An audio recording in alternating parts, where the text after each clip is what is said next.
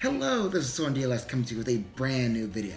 Now, in this video, I'm actually going to talk about a few current events that are going on with Pokemon Go. Now, the first thing we're going to talk about is, well, the Halloween event. It's still going on. It's actually going to keep going on till November 2nd. Alright, and with that, of course, we're getting Gen 3 ghosts, so we got about 5 different ghosts you can catch out in the wild or evolve and whatnot. And of course, we still have double candy, we still have those cell boxes, which is giving out raid passes, incubators, the super incubators, by the way, and some other things like lucky eggs and incense, which have been kind of nice. That it's not too bad of a sales box. It's kind of very customizable, depending on if you want to just go out and just raid more, which will get the small one, or if you really want to get those super incubators, you can go ahead and get the big one, or I believe it's the great box. Then that's been a really good sale to go on as well. And of course, seeing as it's a Halloween event, we're getting double candy. So there's a lot of people who haven't completed their Pokedex just because they're missing some candy for evolutions or anything like that, and that's kind of helped them out as well. So one of the most interesting things that came out with this Halloween event is shiny ghost Pokemon.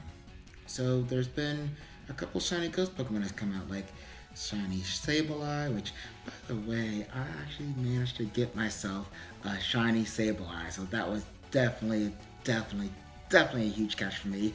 And there's also shiny Duskull as well, which you can get a shiny Dusclops as well. Still searching for that, but there is still time to get a shiny ghost. So if you haven't gotten one yet, remember, just like I said before, November 2nd. November 2nd is when this whole event is going to end. Now, another bit of news that is actually just around the corner. Now, as I'm shooting this, it's actually almost midnight. I know I'm still awake, right? Yeah, it's about midnight right now, and that means this is going to be the last time Entei is going to come out. So I know if you're following around the East Coast, I believe the way things worked when we switched over to Entei was in the morning you had Raikou, and then around the evening time, so around like 5 or 6 or so, that's when Entei came out for us. So I'm expecting the same thing with Suicune starting tomorrow, or I guess technically today. So, with that being said, get yourselves ready for Suicune. There's not a lot of time left. If you still want to get an Entei, I believe you'll have tomorrow morning to get that, and then it will start to slowly switch up, and then you'll start to see Suicune around, actually trick-or-treating time. Ooh.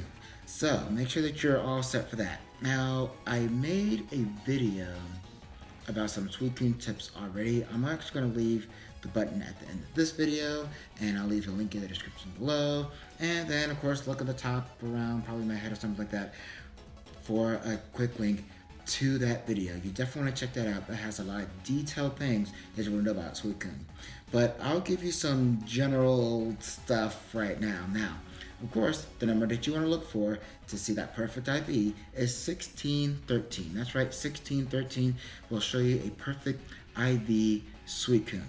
And I'll give you a few general things that you want to go up against them. Me personally, I'm picking Executor. It's a grass type, which grass is strong against water, and it's a psychic type. And there's one move particularly that you want to watch out for, and that's Suicune having extra sensory, which is a psychic move, which is kind of odd that we'll have that, but meh. That means all of your Gen 1 grass types, you gotta be careful about them because, well, all Gen 1 grass types, like Venusaur, Vileplume, Victreebel, all of them have poison type, and if it has extra sensory, which is a psychic attack, they're gonna be in a little bit of a jam on that one. Alright. Other options, and just going through ones, electric types, Jolteon, or hello, we all got legendaries, Zapdos and Raikou. They're going to be probably the main hitters on that as well. But that's just a couple of general tips. But check out that video. It has a lot more details and a lot more different ideas that you want to use to go up against Suicune. Alright, and then one more thing, and I do have to kind of bring this up as well. As other players have probably already guessed, it's starting to get cold. It's starting to get cold, which it means Pokemon Go, at least for the East Coast here, things gonna kind of slow down. But keep this in mind, around December, we should get all of Gen 3. So that means more people are gonna go out and we try to get those Gen 3 Pokemon, and it's gonna be cold. So later on in this channel, I'm actually gonna give out a few tips on how to continue to play Go in the cold. And trust me on this, trust me people, I hate the cold. I hate it. I hate it. I hate the cold. But I love Pokemon Go, so you kind of have to bite the bullet on that one. But there are ways how to continue to play Pokemon Go and survive the bitter cold. So watch out for my channel on some tips on that as well, alright?